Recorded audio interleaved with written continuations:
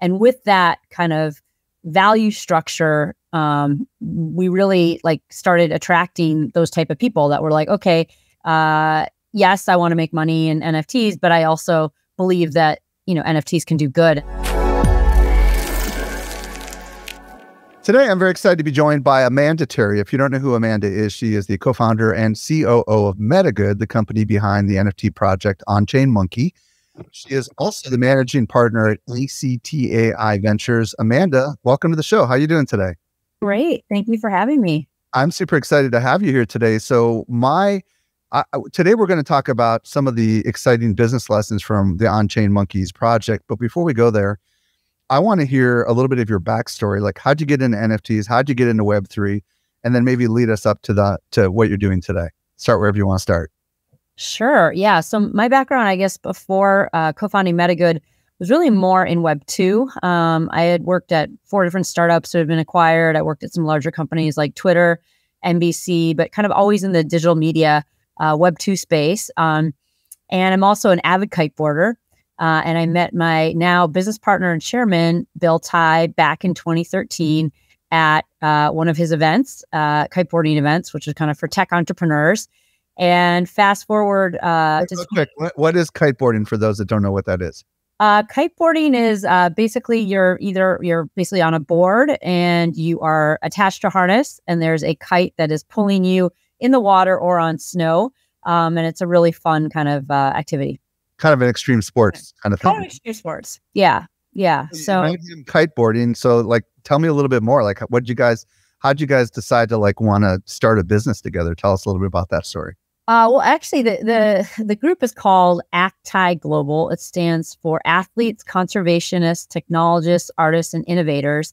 And really around 2 main missions, ocean conservation and then economic empowerment via entrepreneurship. So this group has started the largest tech ecosystem for tech for good called the Extreme Tech Challenge, which is still running and has expanded immensely over the past few years.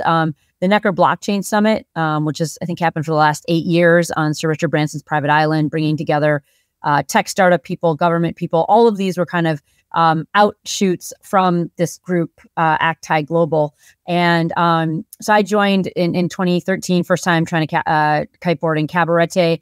Fast forward to 2018, and Bill was seed investing in Dapper Labs. So I was hearing all about CryptoKitties. And for the nonprofit, we actually created a Hanu Kitty, which stands for Turtle Cat. And we auctioned it off at the Necker Blockchain Summit, raised over 50 grand, and donate all the proceeds to Captain Paul Watson to park a boat off the coast of Antigua to protect the turtle nesting area. And that was actually the first NFT for ocean conservation. Bill went on to fund Dapper at their 38 million valuation. And fast forward to then 2021, and Bill introduced me to Danny Yang, who is my co-founder. Danny founded the Stanford Bitcoin Meetup in 2013. He founded MyCoin, which is the largest cryptocurrency exchange in Taiwan. And he founded Blocksteer, which he sold in 2018. And so Danny's the CEO of Metagood. I'm COO, and Bill is chairman. Bill was, for people who don't know him, he's a pretty well-known venture capitalist, but he was the first investor in Zoom. And he seeded, obviously, Dapper Labs, Canva, and now 23 public traded companies. So I feel super honored to get to work alongside these guys every day in founding Metagood. And, the real idea behind it was, how do you do what we did with Hanu Kitty, but instead of one NFT, how do you do that at scale? How can NFTs create wealth for a community, but also do real world good? And so that's kind of the premise of Metagood. We launched OnChainMonkey in September 2021. We were the first profile pic collection done all on chain in a single Ethereum transaction, which was a historic first. That means it was very efficient in terms of how these monkeys were created. And then we made history again in February of this year, inscribing the first 10,000 NFTs on the Bitcoin blockchain. And so we've created an incredible community around us of truly a conglomerate of similar to the ACTAI acronym, but really like investors, innovators, artists, athletes, who believe that Web3 can create wealth for communities and also do real world good. And so, yeah, we're kind of living the vision that we wanted to create back in 2021 and kind of building on what we did with Hanu Kitty in 2018. Tell us a little bit about your role as the chief operating officer. Kind of what does that entail? Just so people can understand how that might be valuable for perhaps another visionary to have an operating officer like yourself. Like what's the day-to-day kind of work? What was it in the beginning, and what kind of work does it entail today? Yeah, I mean, I think chief operating officer is just kind of second to Danny, but you could almost call me chief community officer because really so much of Web3 is about community building. So, Danny has a PhD in computer science from Stanford. So he's definitely the one that coded all the monkeys into existence. He's the builder that's kind of running our product and eng team. But everything kind of around, how do we promote our project? How do we build strong community? How do we bring together a community online? So Discord or in real life, any type of partnerships, collaborations kind of all fall under me. So we kind of divide it by technical and then business. And then Bill is really kind of the strategic chairman that, we're very fortunate to have regular calls with as well, but he's helping us to think about kind of direction of the company, fundraising, and those type of things. Tell us a little bit about the different various NFT projects that kind of spawned out of the OnChainMonkey, and just give us a little bit of the numbers. Like when you first launched the OnChainMonkey, how many of those were there and what was the mint price? And then maybe just go through a little bit of, I know you've got all these other things that you guys have in your ecosystem. Sure. Yeah. So when we launched in September 2021, it was actually a free mint. And that was 10,000 Genesis monkeys. And there's a few good Medium posts that Danny wrote about those, but kind of like the making of OnChainMonkey. And then another one about like, hey, my kid could do this in 2 minutes, because the art was very, very simple. But the reason why it had to be that is because it was all done in this, in compressed space, right? It was all done on chain and in a single Ethereum transaction. So those 10,000 monkeys launched. And then, kind of they steadily have been, going up in price. So that's been, real value creation for our community that came in early. Those were all minted within, I think 4 hours of just, a tweet basically going out. And then we dropped 10,000 desserts to our holders. The rarest 20 of those have sold for over $200,000, these celestial cakes. And so, your Genesis monkey will eat a dessert. It can either have an ice pop, a divine donut, or a celestial cake, and then it will get another version of its monkey, but it will be done. It was actually done by a Hollywood animation team behind the movies Rio, Ice Age, and Ferdinand, and that's called the Karma Monkeys. So we minted, a group of those monkeys as well. That was available for public mint last June. And both the Genesis and the Karma Monkeys are kind of your passport into this wealthy digital nation. And when we say wealth, obviously people are in NFTs for investment reasons. So, they want the value of those NFTs to go up. So we're constantly thinking about, how do we create value for our holders? But also, wealth can also mean social connectivity. So we've done a poker tournament with our investors, Charlie Lee, who's the creator of Litecoin, Owen Wilson, Woody Harrelson. That was super fun on Discord. We just, during NFT NYC, did a private party on the New York Stock Exchange floor as one of like the only NFT companies to ever do that. So we actually had all of our on-chain monkeys projected up on the Jumbotrons of the New York Stock Exchange floor, which was just incredibly fun for all of our holders, especially the ones that got included to be up on those screens. Wealth can also mean physical health. So we have a group of monkeys that work out every day. They're called the Monkey Misfits, and they post their workouts on Twitter and Discord, and they keep each other motivated through a token we launched called the Banana Token, which if you're a holder, you can earn these tokens if you're active in our Discord and Twitter. And so they are literally giving each other bananas for working out together. I'll say finally, wealth can be social impact. So, we were honored to be named Fast Company's 2022 best world-changing ideas for impact investing, because we've used our secondary revenues to do things like getting Sharbat Gula and her family, she was the cover of Nat Geo magazine, her family out of Afghanistan to Italy a couple Thanksgivings ago. We also raised over 185 grand for humanitarian aid in Ukraine just through the sale of our NFTs. So, we've done a lot of interesting things. So those are the 3 collections that have been publicly minted. We also, when we launched Ordinals and we did the first 10,000 on Bitcoin, we told everyone if you had an on-chain monkey on Ethereum, either Genesis or Karma, you would also get that monkey as an Ordinal. So that was another huge value add to our community. And basically we saw our floor price of the Ethereum monkeys triple overnight because there was very high demand to get one of those, part of the first collection ever inscribed fully on Bitcoin. And now we have another collection coming up called Dimensions, which is a 3D animated interactive collection, high art on Bitcoin. And it kind of looks like a bust of one of your Genesis monkeys, but they're rotating around. So the eyes kind of follow you as the bust goes around. And you can use keyboard features to get it to turn different ways, to change the background. Some alphas. There's some laser eyes for Bitcoin maxis in there as well. And you can turn on and off the laser eyes. So it's a really cool, first of its kind type of collection. And those are on kind of early Satoshis dating back to 2009. So really when Bitcoin was just getting started. Very cool. We're going to dig in on some of this stuff in a little bit, but there are some people listening, I'm sure, that are perhaps unsure as to why their business, maybe they're creators, maybe they're entrepreneurs, maybe they're marketers working for businesses of all sizes, why maybe they should care about NFTs. What's your take to someone who is in the discovery phase right now and maybe needs to take it back to a boss or to themselves just to be persuaded as to why they should focus on NFTs? What's your thoughts on that?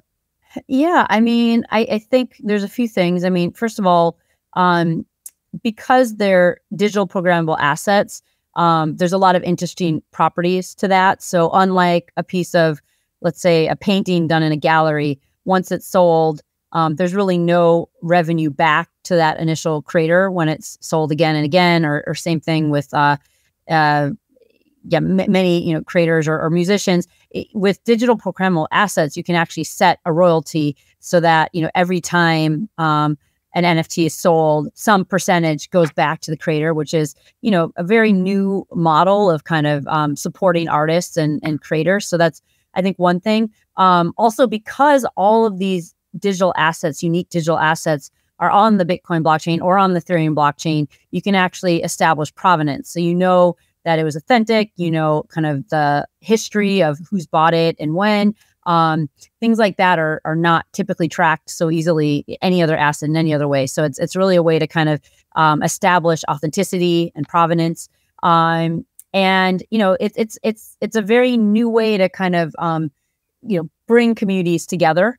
So in the case of OnChainMonkey, unlike kind of a Web2 startup, if you look at like Facebook or Twitter, where really their business models around advertising.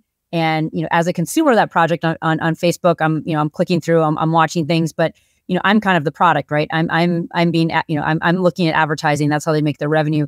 In Web3 and in NFTs, all of our NFT holders are actually part of our community. They're stakeholders in our project because they're all owners in a way, right? They all own an OnChainMonkey and they want to see the value of that go up. And so it's a very different mentality instead of kind of a sit back, kind of passive, consuming content way of interacting. We've set up a DAO where 50% of our public mint revenues went into. So we have over $4 million in a DAO where all of our NFT holders can actually propose to get funding from that DAO, and they actually vote for how those fundings are being used. So it's a very interactive, inclusive stakeholding model to participate in, which we think is really exciting. I think there's a lot of brands in Web3 that are very excited about it. As a way to be like a new membership model. I love it. Okay, so let's go back to the day you decided with your co-founder that you guys wanted to start an NFT project. Like, what was the vision? What was the idea back then? Like, you said it was in September of 2021, right? So this is kind of right in the mania era of NFTs, right? This is after VFriends, right? And this is after Bored Ape Yacht Club, I'm assuming, right? So yeah. I'm just curious, like, what was going through, what was like the vision, and what was kind of the discussions going on?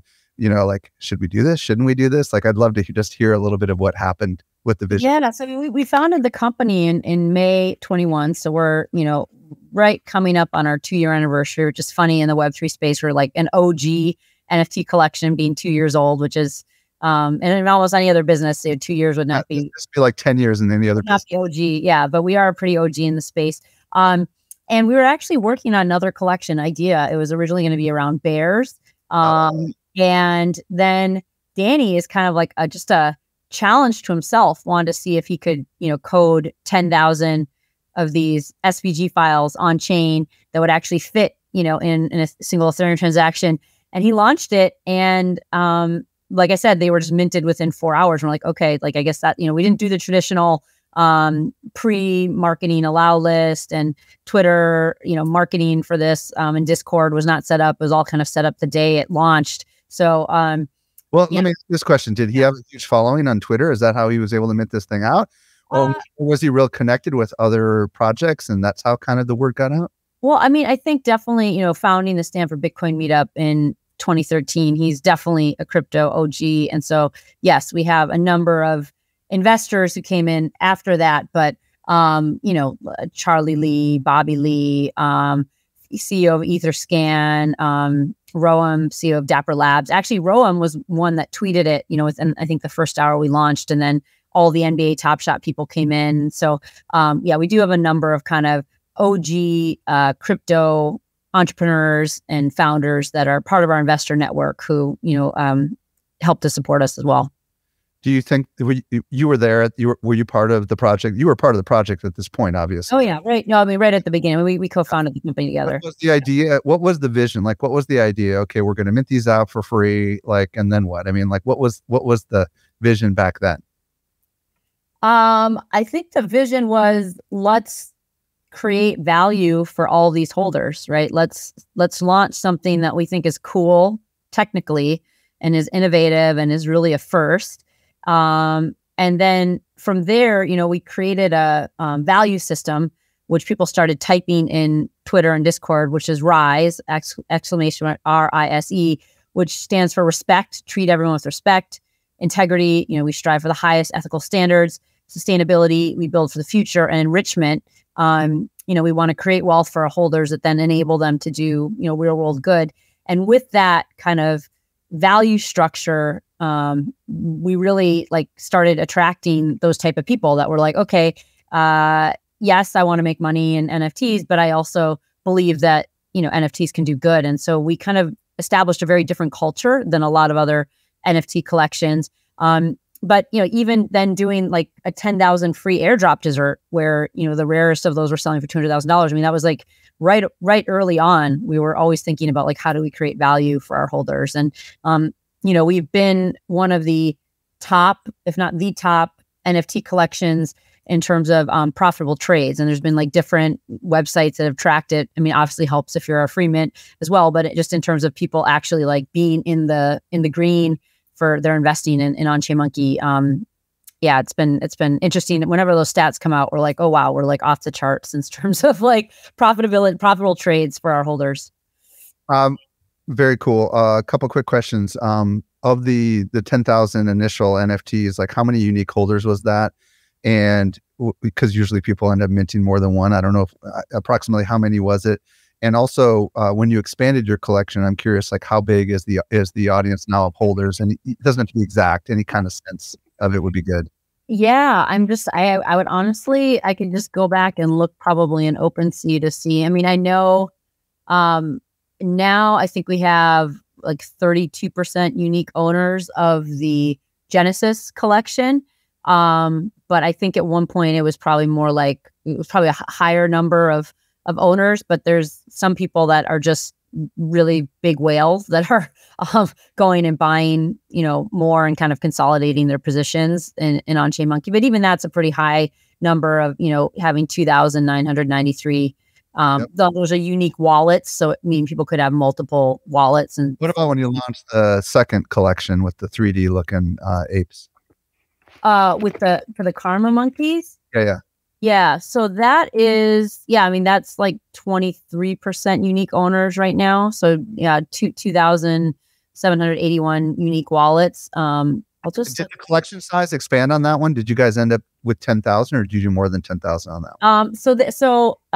There was, I think, about 7,000 that minted, but then through desserts. So if you have a Genesis monkey and you feed it a dessert, you get a Karma monkey with those traits. So if you have, let's say, an alien monkey Genesis and you feed it a ice pop, you will get an alien Karma monkey but it will be a karma version of it, if that makes sense. So you keep your Genesis monkey, you get a new version of the Genesis monkey, depending on which dessert that you feed your monkey. So does that mean there are 10,000 of the karma monkeys also, or is there actually more? Well, there's currently 11,900 because people have taken their 10,000 Genesis and they've fed them desserts and created a karma monkey.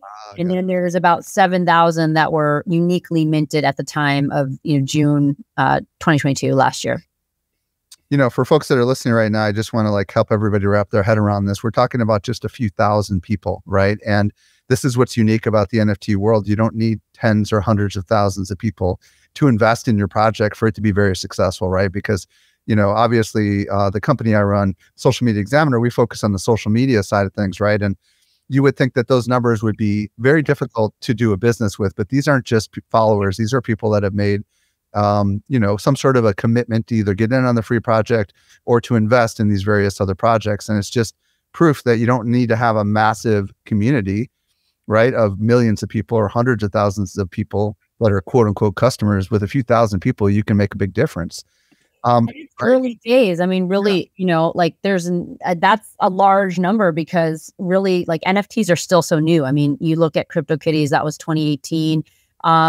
Then really it was 2021 when things really started to pick up again. So we're still in very early days in terms of adoption. And, it's still not super easy for many people to get onboarded into crypto in terms of getting a MetaMask wallet or getting a Bitcoin wallet.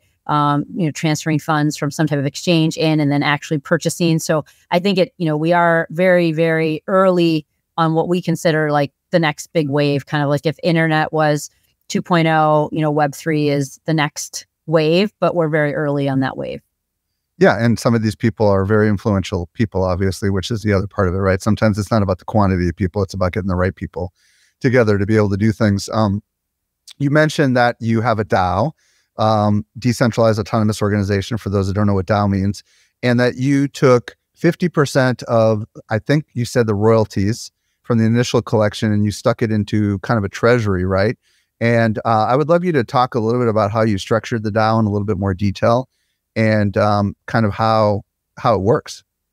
Sure. Yeah. So we actually took 50% of our mint revenues from Karma, which is, probably one of the highest of any. What was the mint price on that, by the way? It was 0.5 ETH at the time. So it's significant. Yeah. We put, 2,000 ETH into this DAO, and it is, a Cayman foundation. So it is separate from Metagood, and all of the NFT holders, you can be Karma or Genesis holder, are the people that, can submit projects for funding. We're just finishing soon our second season. The first season was about OCM brand and community building, and people went and they literally started businesses together. They've done creative endeavors, like we have some OCM theme songs and AR, VR filters with OnChainMonkey. In the first season, people found in Brazil and renovated or rehabilitated, I should say, a skate park that was kind of unusable by that community. And then if you look from top down, it looks like an OnChainMonkey from kind of a drone down. So it was pretty cool. And then they did a Brazilian rap competition there. The second season of the DAO has been around building the bananas economy. As I mentioned, if you are an OnChainMonkey holder and you connect your wallet to OnChainMonkey and you tweet about us or you're active in our Discord, you can earn a banana. You can also, it's a give to earn mechanism. So if you join us, I could give you a banana and then I would earn a banana. And these bananas are used for everything from playing poker, as ante, to one of these hats would be 100 bananas if you were to buy it through our merch for banana store. And, the second, season of our DAO, we did around kind of, goods and services available for bananas. And so our community can, we're basically creating utility for this off-chain token before there's any, fiat, direct fiat ties. But people use it to transact for NFTs. People use it for all sorts of things. And so we wanted our community to come up with creative use cases for people to be able to redeem their bananas. And there's been a ton of really interesting stuff that have come out of this season. So tell us a little bit about we'd love to learn, how it works a little bit, just so people could potentially model this. So you took half of your initial NFT from the second major NFT launch, you stuck it into this treasury, and then there's an application process, like what's the maximum amount you fund? Are there certain requirements, like at least how it was in season 1, just so people can understand a little bit? So in season 1, we did 5 rounds of voting, and we had different amounts of ETH. Like some were 1 times 5 projects or 2 times 5 ETH projects. So we had 5 different rounds with different amounts of ETH. We changed it this season so that we're just doing 3 rounds. Each project gets 5 ETH. So there's 2 projects in each round. So it's about 30 ETH that we've spent season 2, and then 30 ETH we spent in season 1. We also have a small grants committee. So we have holders that it's kind of like they basically are elected into these roles, and they have control to dole out less than 2 ETH in grants to different events. They actually passed a pretty large prop, which was 25 ETH, which when ETH was at 2,000 was about 50 grand to fund IRL events over 3 months. And so it was actually really cool when I mentioned New York and what we did at the New York Stock Exchange. That was actually our community planned 3 days of events, from, of course, they did the Monkey Misfit workouts in Central Park for 3 days, to art gallery tours, dinners, happy hours, and all of that was funded through the DAO. So it was really a cool step as you think about like progressive decentralization, right? That we've now hired basically a contractor who works fully for the DAO. He's not a Metagood employee. And it's really our holders that are kind of deciding how these funds are being used and using these funds to kind of activate different activities. So what I'm hearing you say is you had a season 1 where you had 5 projects that were minted, that were approved, that had up to 5 ETH each, approximately, something along those lines, right? And did a bunch of people submit proposals, and then it was up to the community to vote on them? And does everybody who owns one of these NFTs get a vote? Is that kind of how it works, or do they get 1 vote for every NFT that they own? It's 1 NFT for every. It's 1 vote for every NFT that you own. Mm-hmm. Got it. And then we do have like some people that own. For example, we have a gentleman named Solman Gax who just tweeted over the weekend that he's created his 100th set, which means he owns 100 Genesis monkeys, 100 K1 Karma 1 monkeys, and 100 K2 monkeys. So, he has, over 300 votes that he can put towards, So how does the DAO, as the DAO depletes its resources, how does it regrow its resources? Do you understand? Like if you see that this much, how does it keep the like when you do the project, you get a piece of the project? How does that work exactly? So we're not investment DAO, so we're not taking equity in these companies. It's more because we have not, when everyone came in, we didn't do KYC AML on anyone buying an NFT. So it's not an investment DAO, but it is, we can give grants out. And then a lot of the DAO projects have just decided to give a revenue share back to the DAO. And so whether it's a project like there's a company called NFT Canvases, which is a token gated community that you can create really high quality prints, or they create high quality prints of your favorite NFTs and ship them to you. They have a rev share with us. There's another gentleman out of Australia that creates conference like kind of when you go to a conference, you always have a lanyard with a name tag, and he creates like these beautiful kind of hard name tags with your OnChainMonkey on it, and and also like a little QR code so you can link to your Twitter if they want to follow you. So there's several of them that kind of give rev shares back to the DAO as well. So it is becoming self-sustaining, but we're still in early days. We've only done 2 rounds of it. So yeah. So okay, so let's talk about social good a little bit. Obviously, you said the original group that you were part of, Acti, I think is how you pronounce it. Obviously, is very much focused on social good campaigns. And I would love to kind of talk about like how you mentioned some of this already, but how you do social good and how that actually works, just because there's others that might want to do a project like what you're doing. Can you share a little bit about how you decide which projects are the right projects to work with, and so on and so forth? Sure. So, the first, I guess, kind of charity related thing we did was, 3 weeks into launching the project, we auctioned one of our Genesis monkeys off. And, Roam, CEO of Dapper Labs, and Charlie Lee, creator of Litecoin, bid it up to 12.5 ETH. So, almost, I think it was around $20,000 at the time.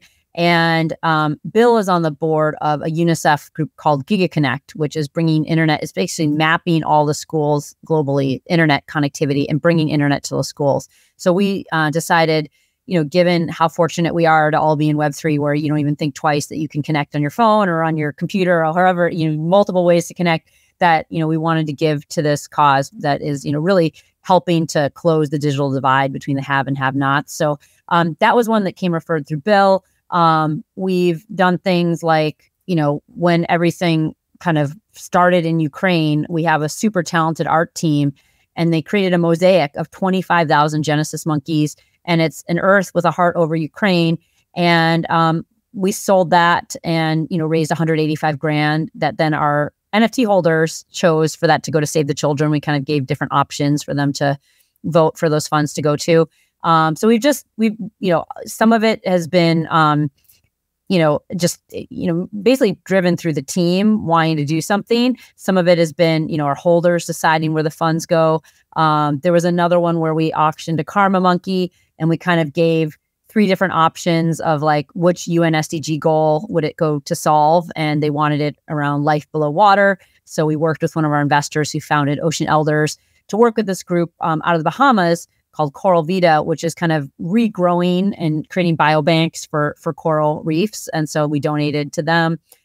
What's really cool is now at the DAO, this is where, now our community can propose things and, get funding. And so we've seen some really interesting projects as well, which have been, community saying, hey, I want to support this, nonprofit or this concept. And you can get, everyone to vote for that. And so it's kind of gone from, the executive team to then, through snapshot voting, the community voting, and now even more decentralized to really like being proposed and funded by the DAO.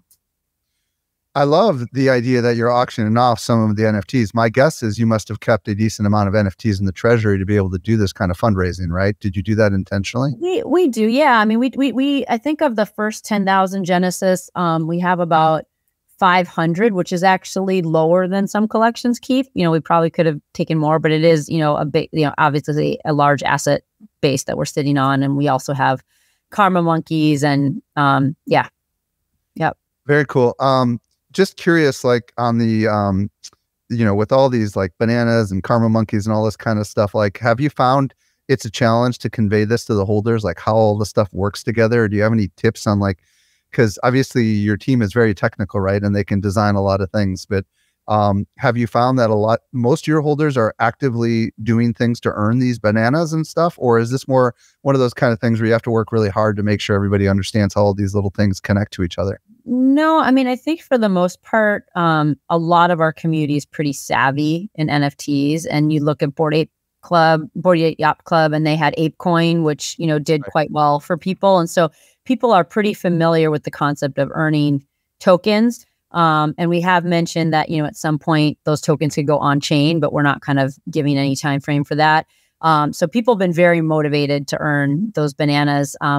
I haven't checked the most recent stats, but I know as of at least a quarter ago, there've been over like 1 million bananas mined. And people love to own them because we've done things like we've done banana auctions for IRL events. So we were one of the first companies to fund the first NASCAR driver to be fully funded by Web3 brands. It turned out she was the only female race car driver last October in the Miami race. And so we had, OnChainMonkey, on the side of her car, and we were able to get some VIP pit passes to that race. And so we, did a Twitter Spaces, and we auctioned those off for bananas. There's all sorts of fun things that have kind of, beyond just buying NFTs with bananas, but definitely the people who come in, with the big poker pots to be able to really just run the tables are people have lots of bananas as well. So people find a lot of utility in the bananas. So we're going to get to the Bitcoin ordinal stuff in just a minute, but I just want to ask from a macro level, Metagood, is Metagood a company? Is it a nonprofit? Like what does Metagood do, and how is it separate than OnChainMonkey? I'm just curious. Yeah, Metagood is the company. We're fully for profit behind OnChainMonkey. So that's just the company that we incorporated. And then, OnChainMonkey is the NFT collection we launched. Obviously, we've done the Genesis, and then we did desserts, and then we did Karma. But, we're doing a partnership. So I would say Metagood's doing a partnership right now with Asprey Studio to launch the Asprey Bugatti egg collection. So Asprey is the jeweler from London, I think founded in 1781. They literally created like the furniture on the Titanic. Bugatti, as you know, is the super luxurious car brand. And they're creating 111 physical eggs. There'll be carbon eggs with they're diamond encrusted. And we're the technology. So Metagood is the technology partner creating the generative art NFTs of those eggs that will be sold on Bitcoin. And so that's kind of, so Metagood has partnerships, and then, Metagood launched OnChainMonkey. And you also said that you're about to launch another NFT project. When is that coming out? It's related to the OnChainMonkey, right? Yeah. So Dimensions is the first 3D animated interactive.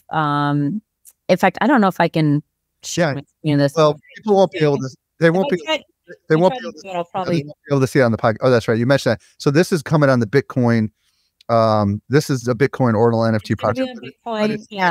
That's what makes it unique, is what I'm hearing. It's animated, so it's instead of just the monkey, it's like a bust of the monkey, but it's turning, and then the eyes are following you as it kind of goes around. And there's some very cool features that you can using your keyboard, get the monkey to stop rotating, get it to go around the other way. You can change the background. So, some of the backgrounds have Bitcoin coins falling in the background, and you can do some really cool stuff with it. Those are being inscribed on some very early Satoshis from 2009 when Bitcoin was first started. So that's a very special collection. Those 300 are actually being created from the Genesis monkey that OnChainMonkey holds. And so some of those are very rare, like gold monkeys, alien monkeys. And so people have a very decent chance of minting a grail or a very rare one of the dimensions if they buy the 300 Bitcoin. And then we'll have 2,000 available for current Genesis holders. And what will be cool about that is if you get one of the 2,000, you'll actually get to select which monkey you want to turn into dimensions. So, the rarer your Genesis collection is of monkeys, the rarer your dimension collection will be. Well, let's talk about Bitcoin Ordinals, because even for people that are degens, they don't totally understand Bitcoin Ordinals, right? Like I was in your session at NFT NYC, and it was, it was somebody else's session, and you got up to talk, but it was a very tiny little room, and there was hardly anybody in the audience because, as of today, at least, obviously Ethereum is kind of the king daddy when it comes to NFTs. So let's start by talking about what the heck is a Bitcoin Ordinal, just so people can wrap their head around it. And then why did you guys decide to focus on it with your newer collections? Sure. So, when we talk about Bitcoin Ordinals, there's basically an Ordinals protocol. And I say Ordinals with a capital O, is basically a protocol, which is a system for numbering Satoshis. So it's giving a Satoshi a serial number and tracking them across transactions. And a Satoshi is, why don't you explain that for everybody? Basically, basically individual Satoshis are unique, and you can attach, data to them. And a Satoshi is kind of the smallest measurement of Bitcoin. So like 1 millionth or something like that of a Bitcoin. Yeah. So it's give you the exact number. I think every Satoshi is one. Oh my gosh, is it a million? How many zeros are there? Is there six? I think if there's more than six, more than a million. But it's tiny. Yeah, it's let's see. It's I'm looking it up. It's a lot. 8 zeros. So what is that? Like one. Yeah. So anyways, it's a small. Yeah. So every Satoshi is 1 over 1 with 8 zeros of a Bitcoin, and that's an ordinal number. So that's like really the smallest kind of subdivision of a Bitcoin. And as you're tracking those Satoshis, that's called ordinal theory. But basically, just to summarize, it's how people are putting digital assets onto the Bitcoin blockchain. It's very early. This protocol was just developed in February 2023. So before that, there wasn't really an easy way to inscribe anything on Bitcoin. And there are different ways that people do it. So the way that we did it was very energy efficient because we were able to put all 10,000 of our Genesis NFTs on chain in a single ordinal. So it only took up 20,000 bytes of space, so 2,000 bytes per image, which is, you know, again, like no Bitcoin maxi is going to be upset with that because it's a very, very small footprint. And, you know, we believe just like, you know, Ethereum, Polygon, Solana, all saw significant value in the NFTs coming to their ecosystem, that Bitcoin has not yet seen that bump.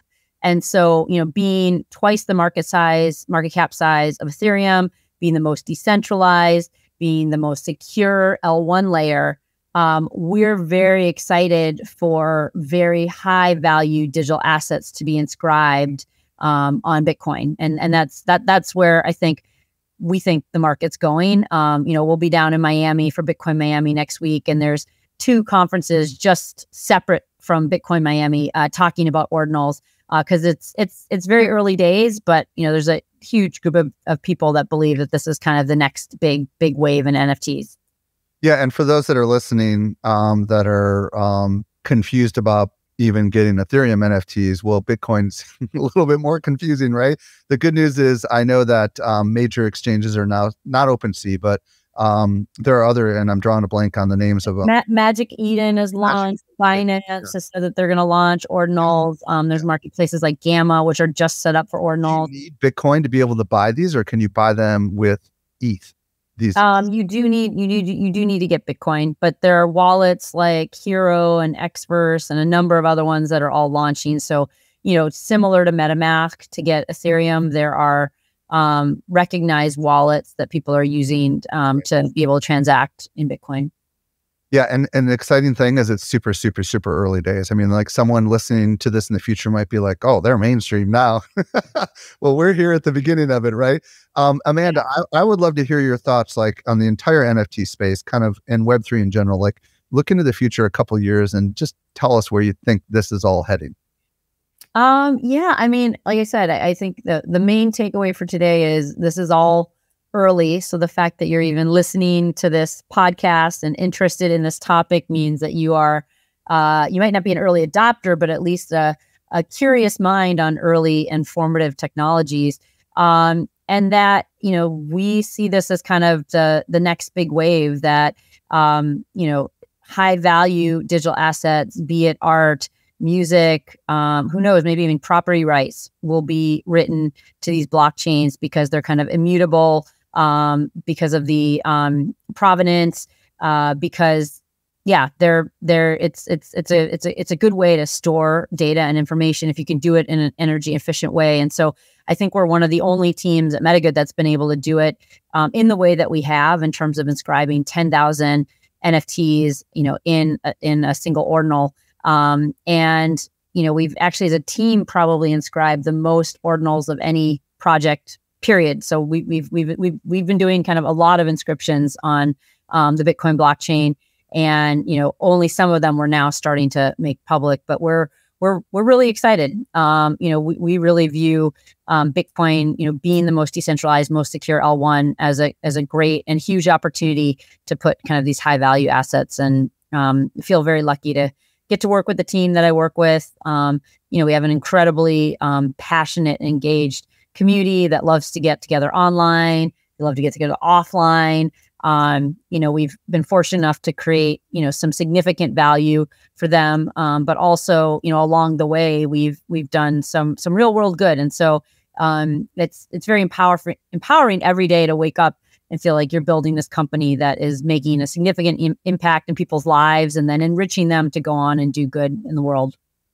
Outstanding. If people want to discover more about your company, Metagood or OnChainMonkey, where do you want to send them? And then if they want to connect with you on the socials, do you have a preferred place that you want them to go? Yeah, I would say, you know, a lot of NFT people are on Twitter and Discord. So definitely OnChainMonkey on Twitter would be the best spot.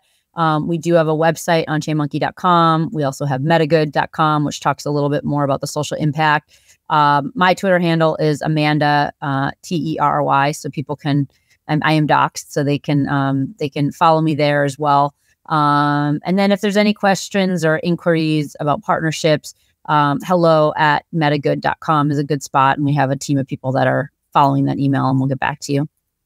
Amanda, Terry, thank you so much for coming on the show and answering my litany of questions. I can't wait to see where you guys go with all this. I think your interview was excellent. Thank you so much for your time today. Thank you, Michael. Appreciate your time. Thank you so much.